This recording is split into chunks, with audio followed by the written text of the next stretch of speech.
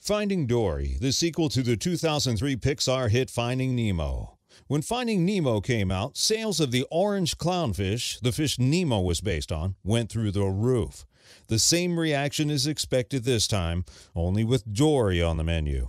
However, the real-life Dory, unlike the gentle clownfish, is bigger, more aggressive, and is not nearly as easy to take care of in a home saltwater aquarium. Dory is a blue tang. They're also known as Pacific blue tang, royal blue tang, hippo tang, regal tang, and palette surgeonfish, among other things. The fish is rather flat, like a pancake, with a circular body shape, pointed snout-like nose, and small scales. Blue tangs often look like they're wearing lipstick, although they really don't have fish lips.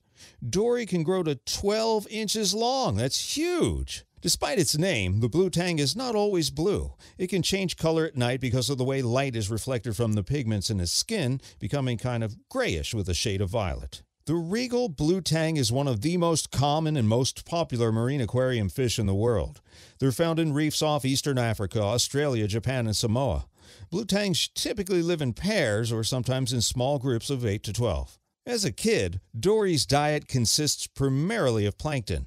Adults feed on plankton too, but will also graze on algae. On the reef, they browse for algae throughout the day. They also eat small invertebrates, such as tiny crustaceans and worms. Blue tangs are instrumental in keeping the algae levels on coral down to a manageable level. Without the blue tang there to eat as much as they can, algae could overgrow and suffocate the reefs. No, you can't eat Dory. The blue tang has poisonous flesh. Eating it may cause a form of food poisoning passed on by certain reef fish that have toxins in its flesh. It probably wouldn't kill you, but you'd likely get some nasty diarrhea. And the real-life Dory will cut you. She has a very sharp spine that can stand erect as a means of self-defense. Because of this sharp, scalpel-looking spine, the blue tang is part of a family of fish known as surgeonfish. The name surgeonfish is derived from their possessing razor-sharp spines.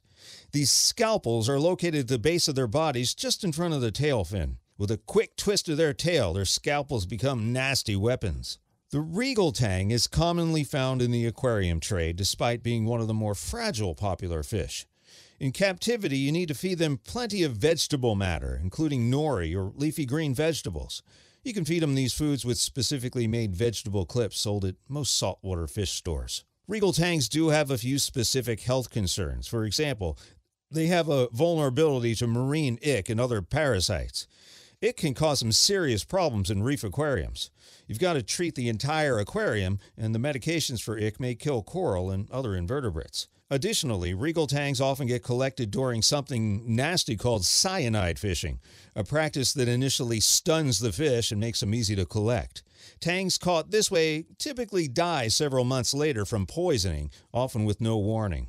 So only purchase blue tangs if you want to go this direction from trusted fish suppliers. Once regal tangs get established, they make pretty hardy aquarium fish. They also work well in reef tanks, since they rarely bother any types of coral.